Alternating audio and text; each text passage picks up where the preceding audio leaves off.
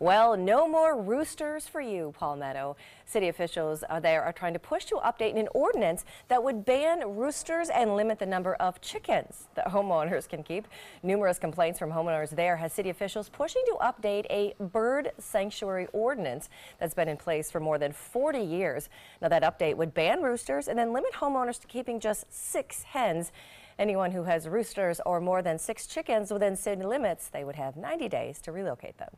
Our ordinance hadn't been updated since 1975, and as we've progressed, we've just become more and more of an urban community, and so we're having to address that. Any type of sustainable farming you can do yourself, where you have access to fresh eggs, fresh meat yourself, and just even as a pet, is a wonderful thing. But I understand the inconvenience for your neighbors and your community as having a loud bird screaming first thing in the morning.